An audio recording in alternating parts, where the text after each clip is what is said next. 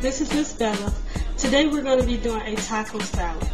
I went to a Mexican restaurant a couple weeks ago and I seen the cutest little taco shell that looked almost like a actual taco.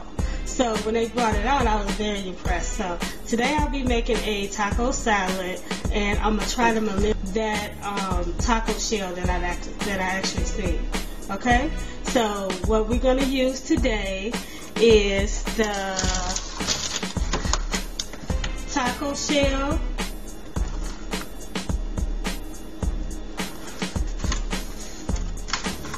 and I am manipulating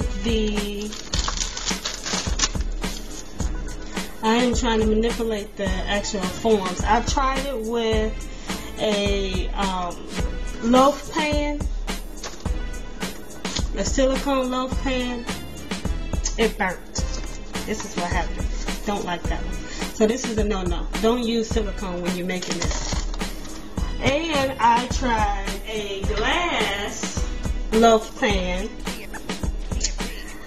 This one came out alright, but I wanted to be a little bit more slender. This was actually too wide for me, which is this right here. It's a little too wide for me. I wanted a little more slender. So this is what I came up with.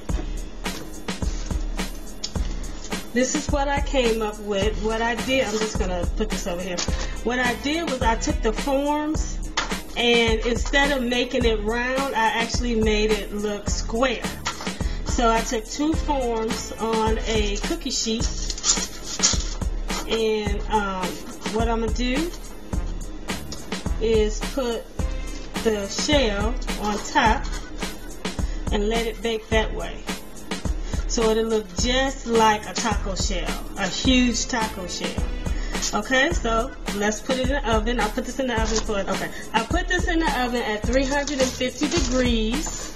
And I cook it for, the directions says to cook it for 6 to 10 minutes. So in 6 to 10 minutes, we'll see how it look, okay?